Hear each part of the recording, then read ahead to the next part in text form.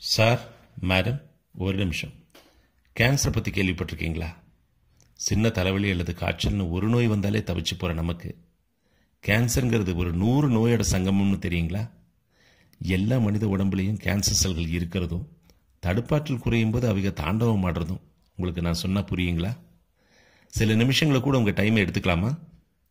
கேன்சருங்கிறது நம்ம உடம்புல புகுந்த தீவிரவாதி மாதிரி சின்னதாக ஆரம்பித்து உடம்பெல்லாம் பரவி கருணையே காட்டாமல் நம்மளை உடல் ரீதியாக, மானசீக ரீதியாக, பொருளாதார ரீதியாக ஒரு பணைய கைதியாக மாற்றி குடும்ப சந்தோஷத்தையே சீர்குலைக்கிற நோயை தீவிரவாதின்னு சொல்லாமல் வேற என்ன சொல்கிறது?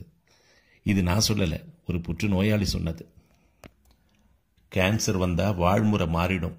நாம் செய்கிற தொழிலும் பிஸ்னஸும் வருமானமும் பாதிக்கும். கேன்சர் மருத்துவம் பார்த்து திவாலானவங்க நிறைய பேர். கேன்சர் ஒரு ஆட்கொள்ளி நோய்ங்கிறத விட பொருளாதார கொள்ளி நோய்னா மிகையாகாது. எதுக்கெல்லாமோ சேமித்து வைக்கிற நம்ம சமூகம் குடும்பத்தில் எதிர்காலத்தில் வரக்கூடிய ஹெல்த் பிரச்சனைகளை எதிர்கொள்ள சல்லி காசு கூட எடுத்து வைக்கிறதில்ல. அதுதானே உண்மை. நம்மளை சொல்லி குத்தமில்லை. அன்னைக்கு அந்த அளவுக்கு நம்ம முன்னோர்கள் தீர்காயுசாவும் திடகாத்திரமாகவும் இருந்தாங்க. ஆனால் சார், மேடம், இன்னைக்கு தீவிரமான ஒரு நோய் வந்தாலே சேமிப்பை கரைக்கிறது, கடன் வாங்கிறது, நகை நட்ட அடமானம் வைக்கிறது, இல்லை விற்கிறது, கைக்கு மீறின செலவுன்னா ஃப்ளாட்டையோ பிளாட்டையோ இருக்கிற வீட்டையோ கிடைச்ச விலைக்கு விற்கிறது. இப்படி தானே நம்ம வண்டியெல்லாம் ஓடிட்டுருக்கு. கோவையில் சொல்லவே வேண்டாம். அப்போ இருந்தே கேன்சர் மருத்துவமனைகளும் அதிகம், ரிப்போர்ட் ஆகிற கேன்சர் கேஸுகளும் நாளுக்கு நாள் அதிகம். அதுவும் ரிப்போர்ட் ஆகிற கேஸுகளில் பாதிக்கு பாதி முற்றிய நிலை புற்றுநோய், அதாவது எண்ட் ஸ்டேஜ். நகர்ப்புறத்தில் மார்பக புற்றுநோய் தலைவிரித்து ஆடுதுன்னா கிராமங்கள்லேருந்து கருப்பை வாய் புற்றுநோய் அதிகமாக ரிப்போர்ட் ஆகுது. அதுலேயும் பேஜாரான விஷயம் என்னென்னா 20லேருந்து 40 வயசுக்குள்ள இருக்கிற இளம்பெண்களுக்கு மார்பக புற்றுநோய் அதிகமாக வர்றது தான். புற்றுநோய் ஆண்களை எங்கே விட்டு வச்சது? கோவையில் ஆண்களுக்கு தலை மற்றும் கழுத்து பகுதி புற்றுநோய், மேலும் 50 வயதிற்கு மேற்பட்டோருக்கு பிராஸ்டேட் புற்றுநோய் எக்கச்சக்கமாக கண்டறியப்படுது. இதில் ஈரோடு சென்ற கூடிய சீக்கிரம் ஒரு கேன்சர் தலைநகரமாகும்னு பேசிக்கிறாங்க. காரணம் நம்மளை விட ஈரோடு வாசிகளுக்கு நல்லாவே தெரியும். புற்றுநோய்க்கு காரணமாக உணவு முறை, வாழ்முறை மாற்றங்கள், காற்று மற்றும் நீர் மாசுபடுதல், கதிர்வீச்சு, வைரஸ் தொற்று, மரபணு மாற்றங்கள், புகைப்பிடித்தல், புகையிலை போடும் பழக்கம், கேன்சரை உண்டு பண்ணும் வேதிப்பொருட்கள் அதாவது கார்சினோஜன்ஸ், உடல் பருமன், உடற்பயிற்சியின்மை, ஹார்மோன்ஸ், இப்படி 1000 காரணத்தை சொன்னாலும் புற்றுநோய் இன்னவருக்கு இந்த காரணத்தால் தான் வந்ததுன்னு யாராலையும் அறுதிட்டு சொல்ல முடியலையே. எது எப்படினாலும் நம்ம குடும்பத்தை, நம்மளை வருமுன் காப்பதும் வாழ்முறையை இனியாவது மாற்றுறதும் நம்ம தார்மீக கடமை.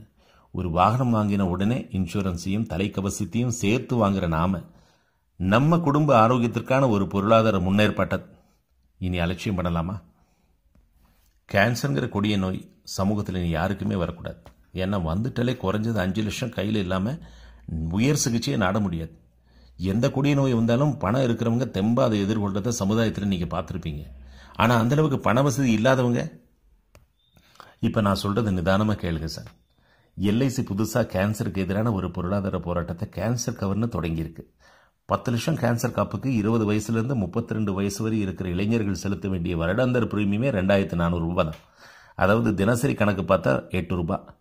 இந்த பாலிசியில் நீங்கள் செலுத்துகிற பணம் புற்றுநோயால் பீடிக்கப்படுற எண்ணற்ற முகமறியாத நபர்களுக்கு அவங்களோட புற்றுநோய் உயர் சிகிச்சைக்கு துணை போகும்.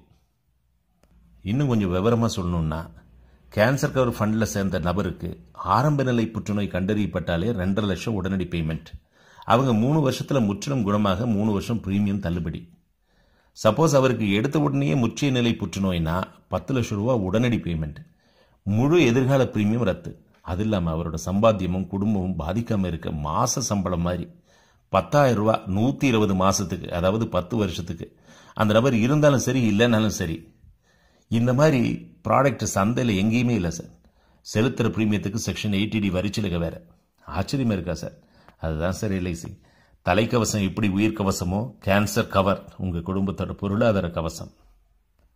பொறுமையாக என் பேச்சை கேட்டதுக்கு நன்றி சார். சட்டுன்னு உங்கள் எல்ஐசி அட்வைசர் கூப்பிட்டு மேலும் விவரங்களை கேளுங்களேன்.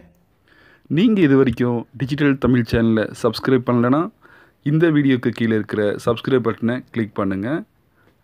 அதே போல் அடுத்து வர பெல் பட்டனையும் கிளிக் பண்ணுங்கள். புத்தம் புது வீடியோக்கள் உங்களுக்கு உடனுக்கு உடன்.